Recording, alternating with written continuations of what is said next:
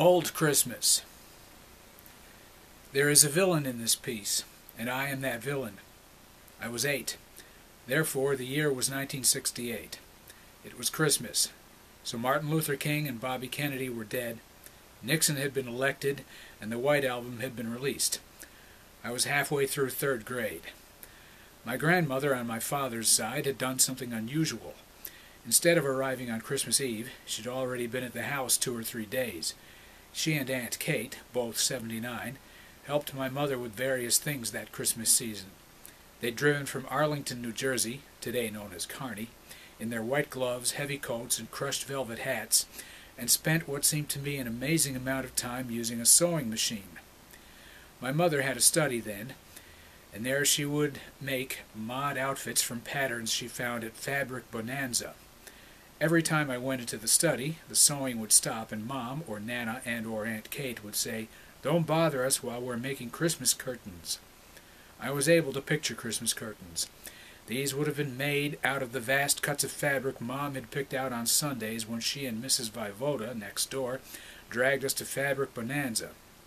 My brother and I would sit around at Fabric Bonanza while Mom and Mrs. Vivoda flipped through many a bolt of beige, canary yellow, or fraying wine-red fabric for hours and hours. We'd be told not to sit on the ledges of the plate glass windows Fabric Bonanza had, overlooking the slush which covered Jericho Turnpike. Mom had fabric from Fabric Bonanza in every drawer of the house. She made a couch covering she tried to shape to the couch with brass pins which popped out when you'd try to curl up. She bought little plastic buttons she'd sew on our shirts when the buttons fell off, but they weren't flat buttons. They were, from what I could tell, made from the molds used to make golf tees, and the sharp plastic edges dug into my rib cage. She also washed our shirts at the same time she washed the fiberglass curtains she'd put up. I itched for weeks in 1st grade. But this was 3rd grade, and when Mom or Nana and Aunt Kate told me to go away because they were sewing, I was happy to go away. On Christmas Eve, Nana was unusually distracted. Usually on Christmas Eve, she'd have arrived in mid-afternoon and had a glass of sherry in the living room with Dad and watched as my brothers and I decorated the tree. But this year, what with her having been at the house 2 days already, she kept leaving the living room and going up into the study. I'd go to the study to see if she'd come back down. I'd knock. The sewing machine, or sewing machines, because Mom was starting to collect old ones she'd find at the side of the road, would stop, and the 3 ladies would say, "Don't bother us while we're sewing." Christmas didn't feel like Christmas with Nana staying upstairs while we played my Christmas with the Caroliers LP. My aunt and uncle and cousins arrived, and still Nana and Mom and Aunt Kate stayed up in the study like Victorian seamstresses. It was getting toward midnight, and you could hear their footsteps, but no Christmas curtains were hanging anywhere. And if they were fiberglass, I hoped they wouldn't wind up in the wash on 12th night, so all my clothes would be itchy. The next morning, my brothers and I did what we always did on Christmas morning. We sat on the staircase, keeping a very loud silence, early, hoping Mom and Dad would wake up and say we could go to the living room and open our stockings. They did that eventually, and as Frank and Bob and I took foam rubber clown, Apache, and hobo masks from our stockings, Nana, Aunt Kate, and my cousins came into the room. But Mom called us to breakfast before we could get to the tangerine in the toe of the stocking. I was impatient to get to the real presents, the ones in packages with "From Santa" in Mom's handwriting on them. But we had to have bacon and eggs and orange juice and conversation in the dining room. Just before I could run back to the living room, my mother said, "Come to the mask room." The mask room? This was not a Christmas room. This was where the family spent most of its leisure time 364 days of the year.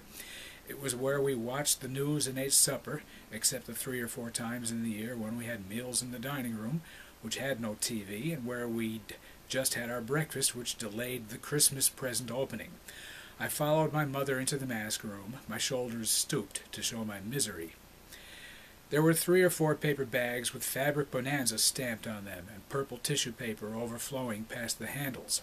These were the bags Mom would often use to put the cracked antique plates, rusted silverware, and unvarnished wooden tools from 100 years ago after she found them at garage sales.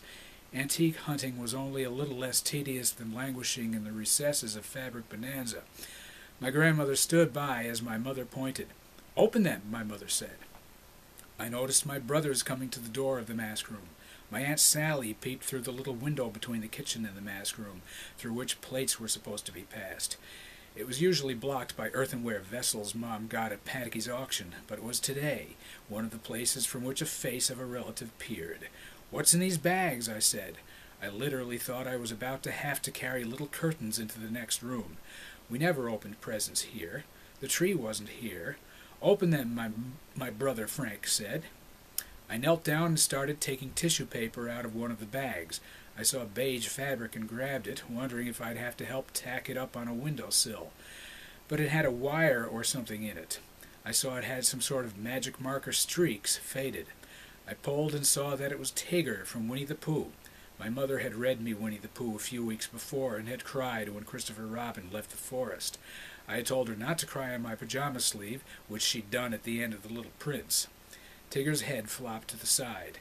The stuffing was so thin, his neck couldn't be supported. I saw Winnie himself, and he was beige in a sallow way. I looked up at all the expectant eyes and said, "But they're all old." My mother tried to smile as she said, "It's all the Pooh characters." My brother Frank simply said, "Fred." Nobody else said anything as I took the Pooh characters one by one out of the fabric bonanza bags. My grandmother looked at me, though, and it was the expression of a woman who knows there are certain people who start out bad and never get better. My grown niece has Winnie now. I never played with him.